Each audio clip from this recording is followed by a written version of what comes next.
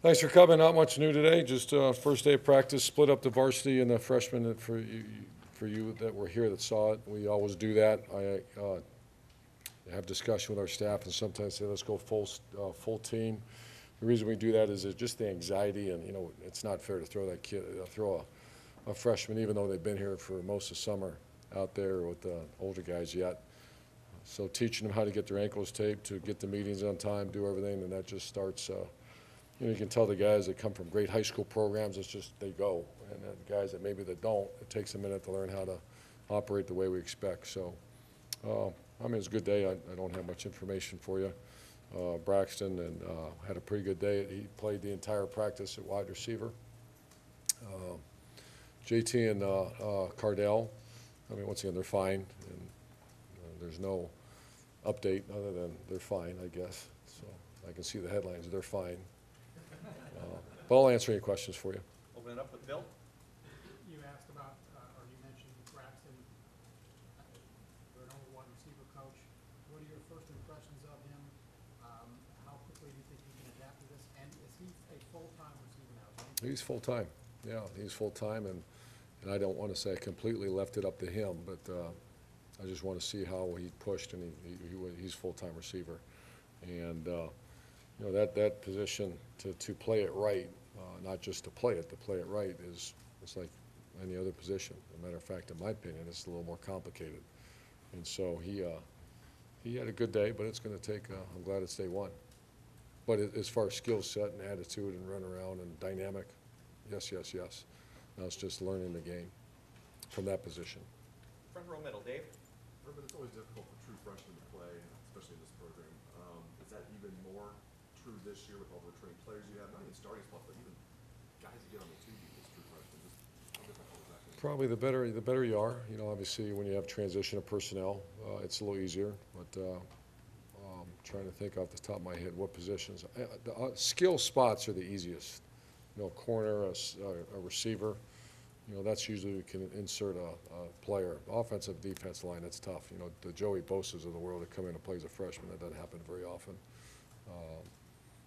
And we're still way too early to tell anything. But your statement was correct. The better you are, the more experienced you are, the more difficult it is. I could see I like our 3 linebackers. I know it's so early to say that, but I could see those 3 guys contributing in some form. And I'm talking about Nick Connor, Hilliard, and Baker Jerome. You have 25 freshmen, scholarship freshmen, true freshmen. Is a good balance, maybe about half and half, like 12 redshirt, 13 play somewhere around there. Is that what you want to do? I don't know. That's a good question. I don't really know that. I'd like to have 20 of them play. That means we recruited really well. If not, it takes a minute sometimes. Like the Darren Lee, hindsight, you wish you would have played Darren Lee. For whatever reason, we didn't.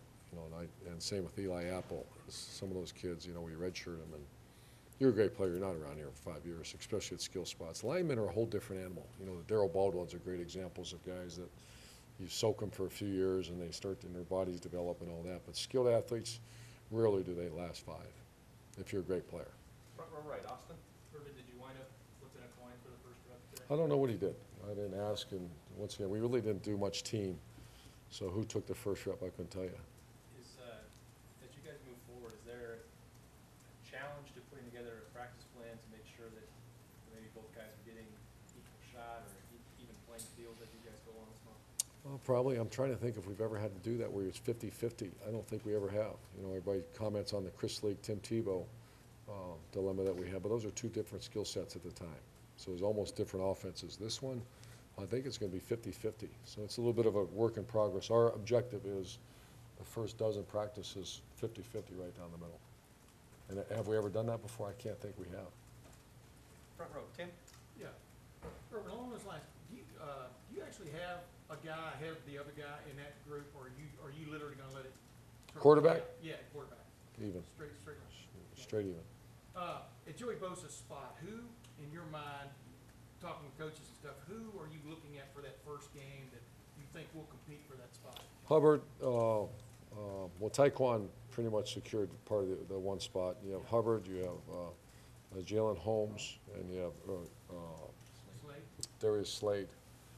And then, you know, you got other potentials. You got a big kid named Josh Perry that can do some things for us if we decide to change up the defense a little bit. And so there's alternatives.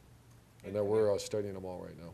And the other, who is your, right now, who's your backup running back? Is it Briante Dunn? I mean, who? Briante Dunn. Yeah. He's had a good spring. We're going to see how he does this summer camp. Curtis Samuel will get reps at both because he was a very good running back. But he really, I like what he did today. He looked pretty good, more natural than he did the first week of, yeah. Yeah. Way in the back, Matt. Coach, what are these early practices, you know, when you're getting no pads, or what are they about? What do you want to see these early first weeks? Well, of practice before you get into it? it's bordering on insanity on how we're just 9 strong. I just want to see nine units perform. And I'm not looking for execution. I'm not looking for the right footwork, hand placement, those kind of things at all. It's we ask you to go 5 yards, go 7. You know, the 4 to 6 comment and A to B, that's all I care about for the first really 10 practices. And today was okay. You know, we got to get better. And it's anytime you divide up the team, guys get blown out a little bit early. You saw the freshmen. Maybe you didn't near the end of practice. They were like pulling a tired dog. So tomorrow will be a much better day. Third row right, Tino. Coach, what's the biggest challenge that you see awaiting the team this year in this Western League? Repeat is not a conversation, is just what's the biggest challenge I see from this team?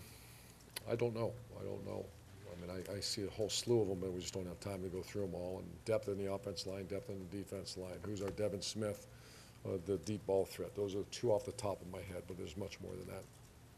Front row left, Doug. Urban, did you see anything with Braxton? Was it nervous at all or uncertain about anything? No. I want to see him because he, you know, the whole thing is with the receiver, get the play, have a plan, and then execute the plan. And that involves your split, your release, and that's where it's different for Braxton. You know, it was before his quarterback. And the thing that comment he made to me, he's got to look, you know, quarterback, you got to worry about everyone's world. At receiver, you got to worry about your world, which is a little more easy to handle. So, nervous? No, I don't see him nervous. I just, you know, still quite a little bit unsure. Like he turn around and get the play and that kind of stuff, which we got to fight through that quickly. And he's totally out of the quarterback room? He's in the receiver room right now. And last questions, Ari. Coach, can you talk about, do you have a timeline for when you'd like to identify your starter? Quarterback? Yeah, because you mentioned in the past that you're trying to have 2 guys splitting reps in order to get one prepared. So Yeah. do you have an idea? A little different this because they're both established guys. And, you know, Cardell not necessarily, but Cardell been here a long time now. I think was his 8th year here.